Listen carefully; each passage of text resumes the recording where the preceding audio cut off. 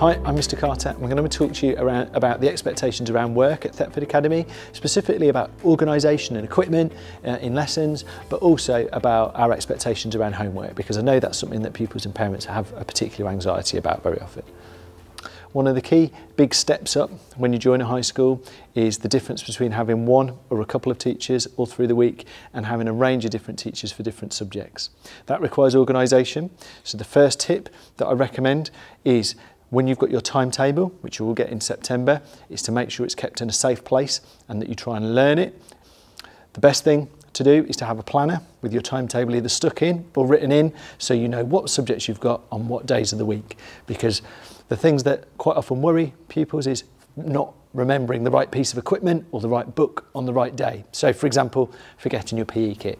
So knowing your timetable, keeping it in a safe place, so keeping it in a blazer pocket or in a planner so you always know where it is and you can check where you've got to go, is really important.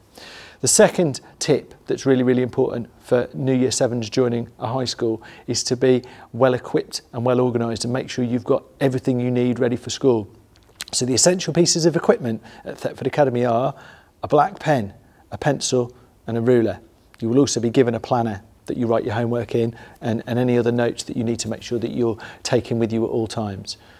We do give out demerits if pupils don't remember their equipment, so it's your responsibility. You need to make sure you're fully equipped. There are other items that you might want to bring in, like a compass or a calculator. They're optional pieces of equipment that the school will often lend, but if you've got your own equipment, you'll know that you're confident and well equipped for school. Okay.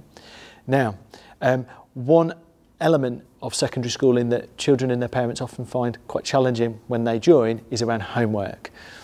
There's often a lot more homework issued when you join a high school than you would have been used to in primary school. So again, it's all about organisation. The expectation is that that each subject will be setting around about half an hour a week, and there are over 10 subjects a week. So it's about, firstly, being organised and making sure that you don't leave it to the last minute and don't all do it the night before it's due in. That if you don't understand a piece of homework, or you've lost something, or you're not quite sure what to do, that you contact the teacher in advance, or you go and see them, or you send them an email, or you ask your parents to ring in and ask for help before the homework is due in. Okay, our staff are always available to help in those sorts of situations. To help that organisation, we use a programme, a website called Show My Homework. We set all our homework via Show My Homework. It's an online app and website that all children and their parents can access, where you can see all the homework that's been set, any materials or videos or sheets that are required to help with that homework, and when it's due in and to whom. So we're really good at communicating what homework's been set, when it's due in. The key thing I would recommend is that if children or their parents have got any problems around homework, don't leave it to the last minute. Don't just not do it, and because we do give out detentions for non-completion of homework. If you've got a doubt about a piece of homework, ask for help before the deadline. We don't set pieces of homework that are due in the next day. There's often around about a week for pieces of homework to be completed. Sometimes they can be submitted online too. So we do lots of things to make that homework process easier, but our expectations are high. One of the main ways we have improved progress at this school is by making sure our young people are completing lots of work at home.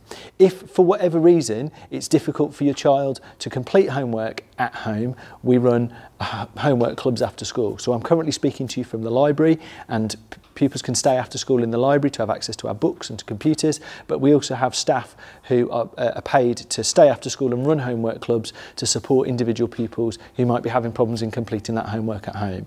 So the key thing I would say is don't worry about homework. There's lots of support available, but it's about being organised and being prepared to ask for help if needed.